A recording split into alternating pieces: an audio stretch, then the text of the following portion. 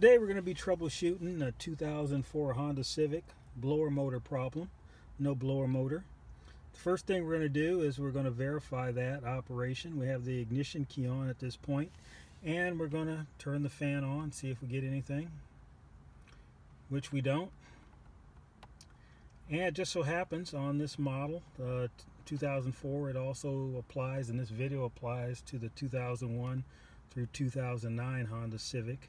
They have an onboard diagnostic that you can initiate by holding down the recycle button and the rear window defog button and turning on the ignition key, AC light on, release both buttons, and that'll go through a self-diagnostic, and if it finds an issue it'll indicate it in a number of flashes on the recycle light. So we're going to do that now. We're going to turn the ignition key off. We're going to hold down both buttons, recycle, rear window defogger, turn the ignition to the on position, AC light off, release both buttons,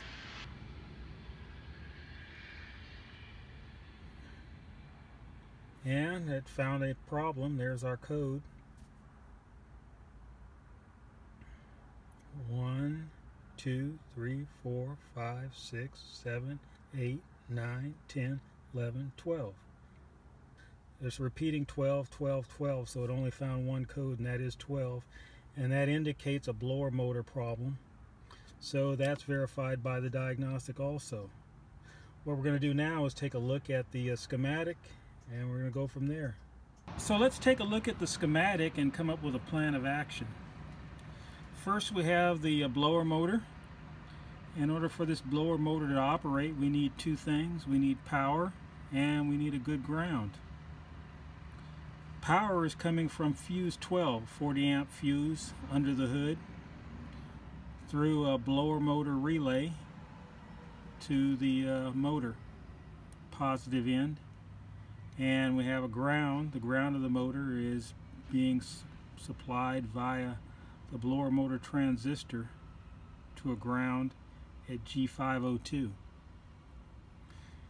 Now this 12 volts that powers the blower motor fan is hot at all times, and it comes from a blower motor relay which is energized anytime the ignition key is in the on position, and that fuse is under the dash, fuse box under the dash, under the steering wheel area.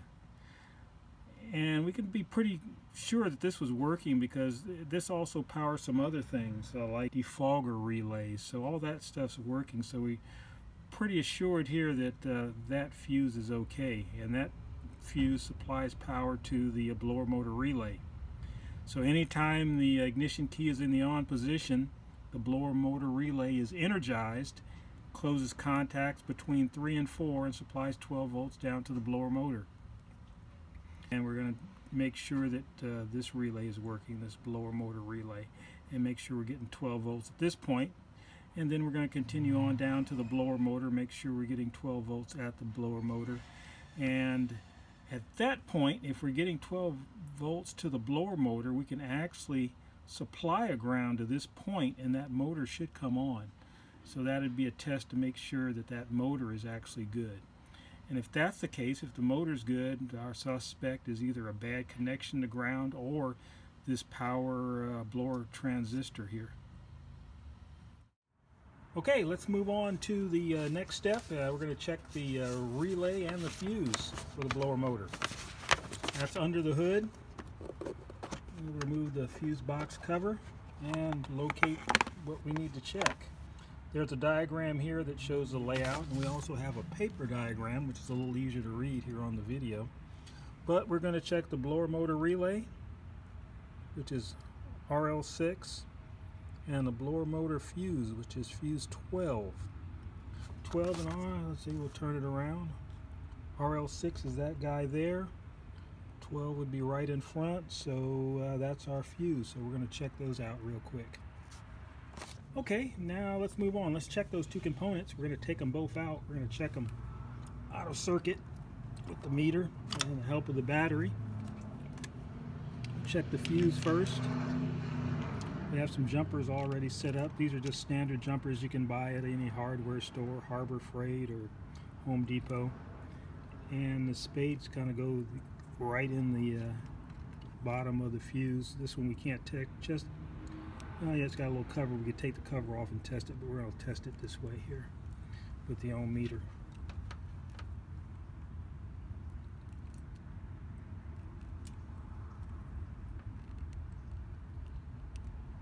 Okay, 0.4, 0.3. Okay, we've got a good fuse. It's not open. Let's see what the lead resistance is. 0.3, so that was about 0.1 itself for the actual fuse. And we're going to take these same jumpers. Again, these jumpers are the same ones you could buy at Harbor Freight or Home Depot. We're going to look at the relay here. We have 4 sets of contacts. This is the coil, the smaller contacts. That's going to be our electromagnet. And these are the contacts that's going to carry the current to the blower motor. You see they're larger contacts and they're more surface area, less resistance at the higher current. And we're going to put these on the coil side. And if you want to verify that's the coil, you can ohm it out. We'll look at that, and it should show. Let's see what it shows. Okay, that's the coil, 91 ohms. So that's the coil. If you were to check the contacts, this is a normally open relay. The switch itself is normally open, so it should be infinity here, or the OL. Okay, that's an open circuit, so that's what to expect. But we're set up now with the meter across the contacts, and we've got our jumpers at the coil. So we're going to turn that coil into electromagnet and close the switches, and we should get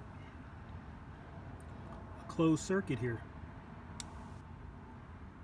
And we do. There we have another 0.3 ohms. Open, closed. Okay, got a good relay. And you always want to, sometimes you can do a preliminary and kind of verify it by just hearing the click, but you always want to check the contacts, especially if you're controlling an inductive load, because when those contacts close, they're carrying current, and as soon as they open up, that little small gap arcs normally. It will arc. It'll cause pitting on the contacts and even actually break off some of the surface area on those contacts. So you'll hear it click, but you won't have a closed circuit. So always, to get a real good check of it, you need to check across the contacts and make sure they're essentially 0 ohms or close to it. Okay, we'll move on to the next step.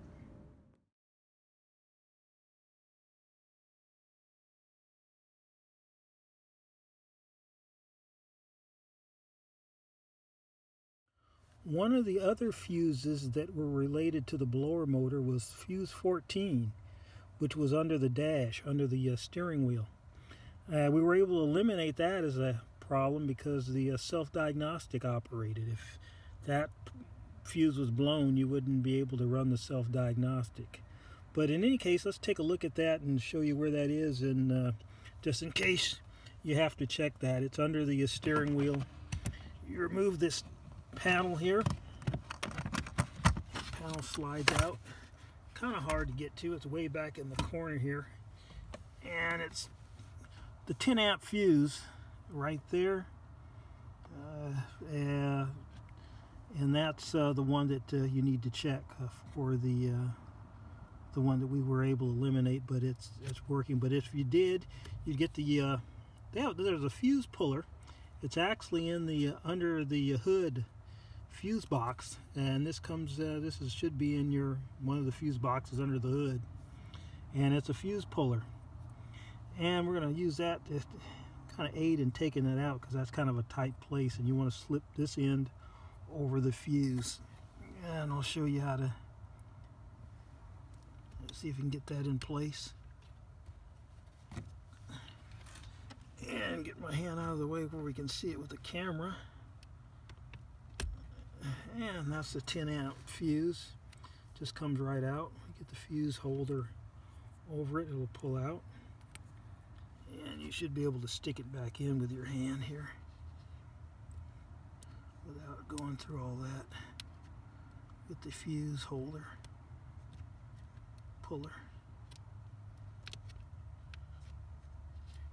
I'm in the right hole. Yeah, there we go. Right slot. Okay, that's in, and then you just pop the panel back on, and you're good to go there. And to access the blower motor and blower motor transistor, we're going to have to remove this panel just below the glove compartment. Essentially what it does is you have to grab it at the top here. It's got little latches. Let's say 1, 2, 3 latches. And you pull that down, and it's got some little clips here in the back. And that just pops right out. And then we have access here to our blower motor is right here, and the power transistor. So now we've got the panel removed, and we're going to check some voltages. First thing we're going to check is see if we have 12 volts at the blower motor itself. And that'll be this plug right here. And the release is up here at the top. And we'll release that, the blower motor. And we've got ourselves a good ground, a chassis ground, bare metal ground for our meter. And the positive lead, we're going to see if we have 12 volts at the actual blower motor. Which we do. We have 12 volts there at the motor. The other end is the other end that actually goes out to the blower motor transistor. We're not seeing anything there because it's essentially not operational at this point. We don't have the thing connected. So we have 12 volts at the motor. So we'll reconnect that. And we'll take the connector for the blower transistor.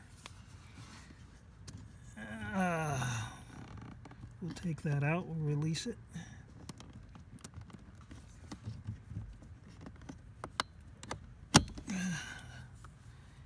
And we'll look at, turn the pin around. We have our diagram here. And we're looking at the blower motor wire harness. And that's pin 2 and that's pin 4.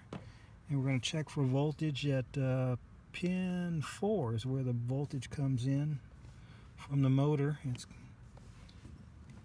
And we should have 12 there.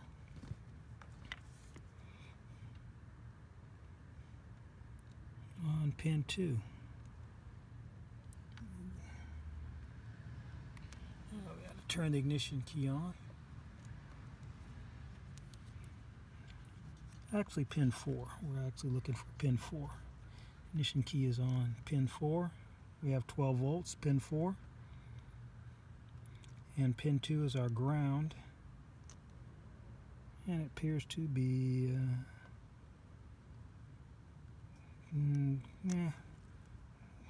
that's going through the blower transistor, but we want to make sure there's 12 volts there. So there's 12 volts going to the blower transistor.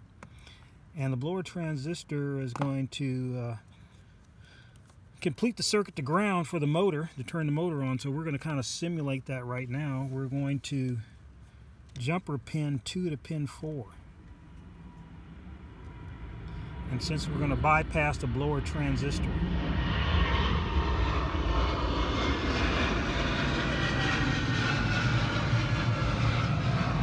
I'll get this thing to see if it'll turn on. Okay, there's our blower motor. Our blower motor is blowing, so at this point, looks like it's what it normally is in these cases with the blower motors. It's the blower motor transistor. So we're going to take another look at the schematic and kind of go through what we just did, and then we're going to take that blower transistor out and take a look at it. And on this 2004 model, that one of the screws, that screw on the right side, is fairly hard to take out. It's kind of in a tight place, so we're going to have to use something like a offset screwdriver or something, because you can't get in there with a straight screwdriver. So just be reminded of that if On some of these models, you're going to need something similar to this to get that one screw out. Okay, so let's go from there. So let's take a look and see where we're at this point, and take a look at what we just did.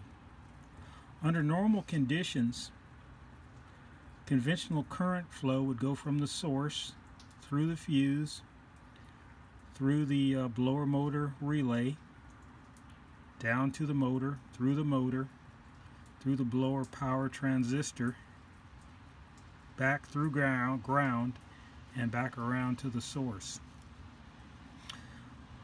What we did is first thing we did is remove the connector from the blower motor itself, and we checked pin 1. We had 12 volts. So that path is complete. Then we went to pin 4 on the blower power transistor, 12 volts at pin 4. So that path is complete. So we've got a complete path between that fuse all the way to the blower power transistor. And the last thing we did is we jumpered pins 4 and 2, essentially bypassing the power transistor, completing the path to ground and back through the source, and the blower motor operates. It seems to be operating normally when we bypass the blower transistor. So in most cases, this is the result of, or this is the end result of the troubleshooting blower motors. Is usually if you didn't have a problem with the fan, or it wasn't making noise, or it wasn't any other issues, it just quit all of a sudden, it's normally this power transistor. So we're going to take a look at that in more detail. Okay, we have the blower transistor out now and on the bench, so let's take a look at that and see if we can find out what's wrong with it. First off, let's kind of talk about what's going on here and kind of take a look at the controls on how this blower motor is controlled. How do we control the speed? The speed, the speed is actually controlled by this control unit here. This is the starting point, and this is your instrument panel. This is on your instrument panel. That's what's behind it. Here's the control for the blower motor. It's off position, and then you have the on, and you can vary it from off all the way on to full. But what's inside this is that's a microcontroller unit, and that controls, that's what you're controlling. You're actually sending a signal through this control unit, through the control transistor, this control channel here, across this divider, which sends a voltage essentially to the gate of this MOSFET, in-channel MOSFET, that either turns it on full or cuts off current completely.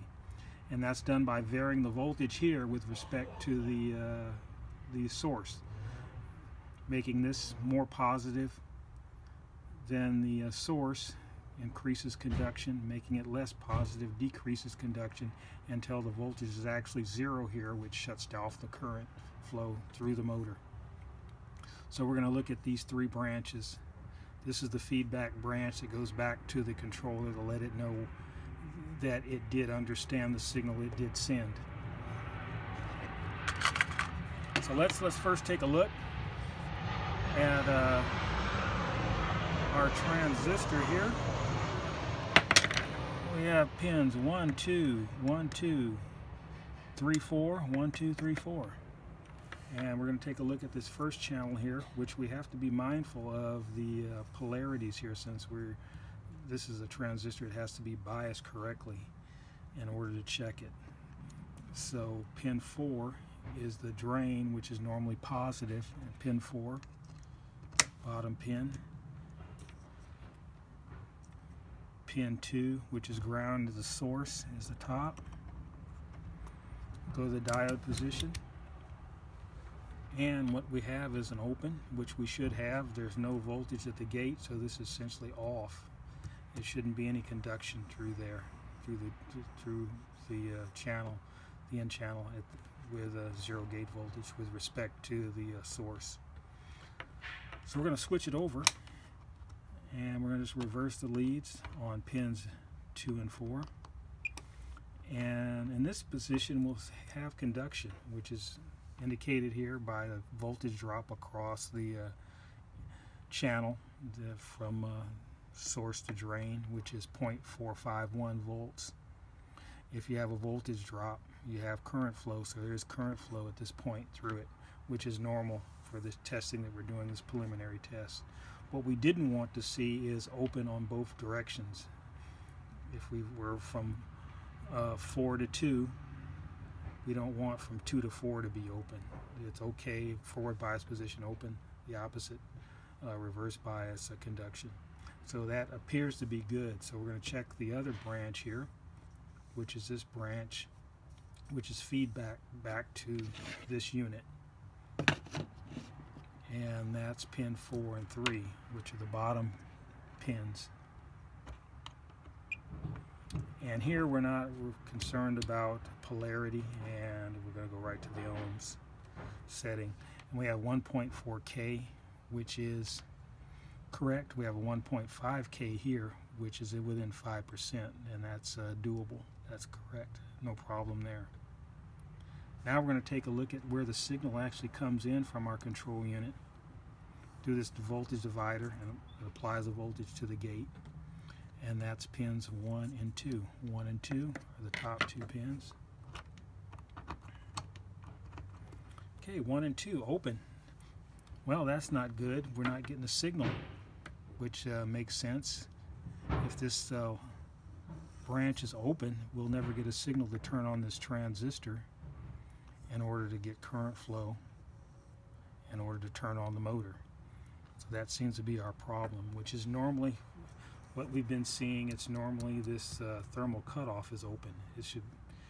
It is set to a trip at 114C. It's directly on the heatsink along with the transistor, and it's a protection device to keep the thing from burning up. So let's take a look inside, and we can actually measure right across that and make sure that should be essentially 1 ohm. A good one's about 1 ohm or a little less. And we'll pop that open. And if you can see, that is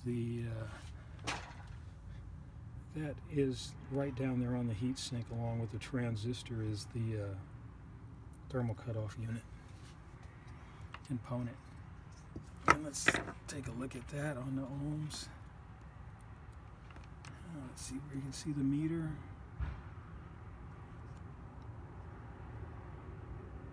Yep, it's open.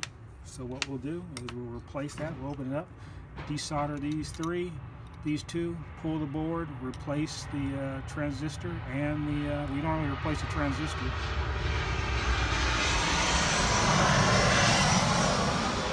Replace the transistor also, since we're in there. And you can do a repair on this for probably less than $5. The transistor itself is about $2, and you can buy them on eBay sometimes $7 for $5.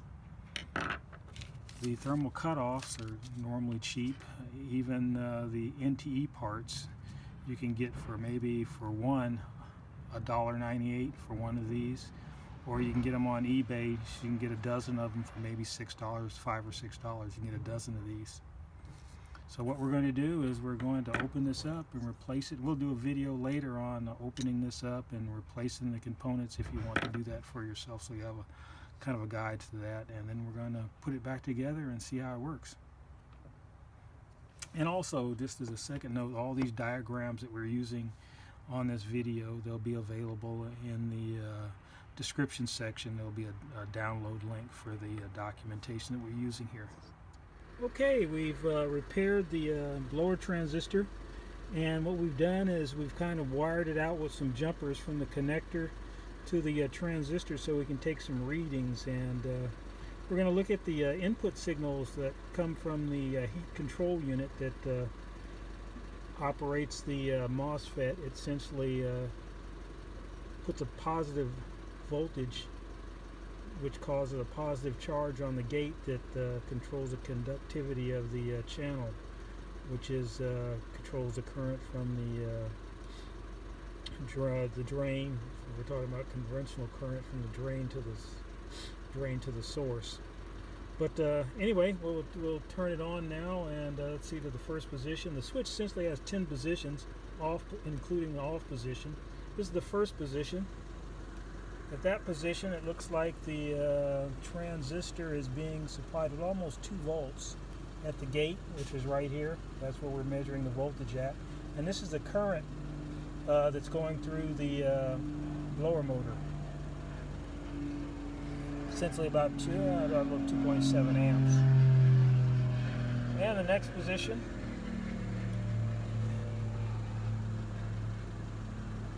voltage increases, so the conductivity of the channel increases.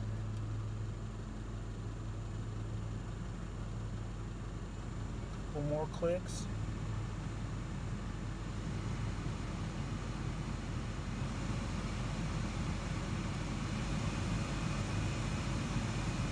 .5, 9 volts, okay.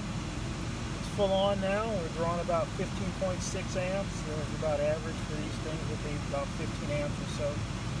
And the voltage at the base here from the control unit, right at 9.8.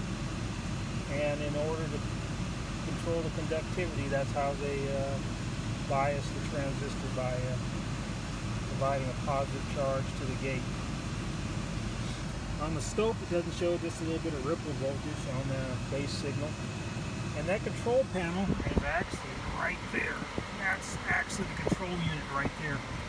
And inside there, there's a microcontroller that controls the whole AC heating system, the fan, and the rest of the conditioning units. Okay, now we're going to disconnect all this and put the thing back together. And then we'll go from there.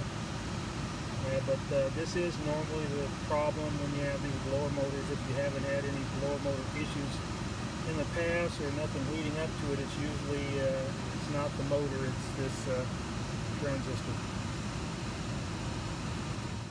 Another area of concern are your cabin filters. The amount of air your blower can deliver depends directly on the amount of air it can draw in per second through those filters. In order to take a look at those, which they're behind the glove box, you open your glove box, and there's 2 pins here on the side. You can get from the opposite, from the outside, and you need to push those in. On some models, you push them in and lower the box, and on 2004, you actually push them in and you actually remove these pins. So we'll do that now. We'll push them in here, and they actually come out on this model, and that's what they look like, one on each side. It doesn't matter the left or right, they're both the same, so you don't have to worry about getting them mixed up. And they twist out here. Come out, the glove box drops down, and then right back here we'll take a closer look at that and show you where those filters are. Okay, let's take a look at those filters now. They're right here. We have to press in on this little lever here. Just press in here on this side. That moves out of the way, and you can remove this whole piece. And you have 2 filters here. There's one, and there's the second one. The first one you can pull out by grabbing that tab, pulling out the first filter. Then pull this tab, it slides over, and pull out the second filter. Okay, well, these filters have been changed before this video, but we'll show you a filter that was originally came out here before we put the new filters in. And to reinstall those filters, you just put them back, kind of like the same way you took them out. That first filter that you're going to put back in, the tab is over to the left, because it's going to slide to the right all the way in. Slide it over, and the second filter to go back in, its tab will be to the right. And if you don't get them in the correct way, you can't close the door, so it's kind of a self-check. And this goes back in. That tab goes in right here. And it fits back there, and that's it. And those should be checked. Actually, it draws air in through the filters, down through the fan, and just downstream of the fan is your power transistor. It also cools the heat sink on that transistor, make sure it stays below its operating temperature. Now to reinstall, to get your glove box back in, we need to insert these back in. What's going to happen is you're going to insert these through like that, and they're going to click back in place. The only issue is it's a little bit, because you need to get the box closed far enough so you can initially get them inside in here. So we'll do that. Get it up far enough where we can close that one's closed. Okay, get this one in here.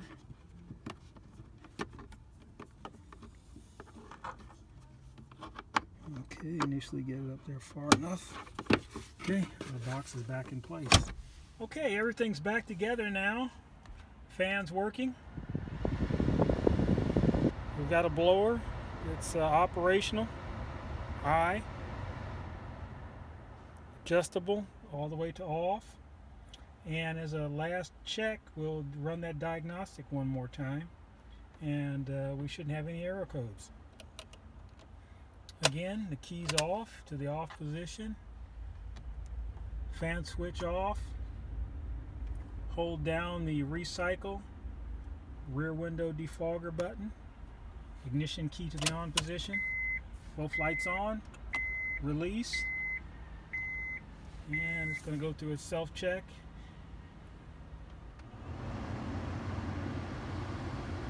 Okay, during the self-check, it's going to actually run the fan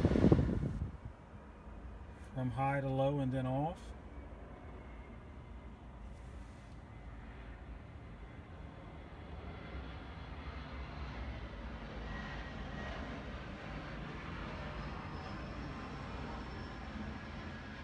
And no error codes. Looks like we're good to go. Until next time.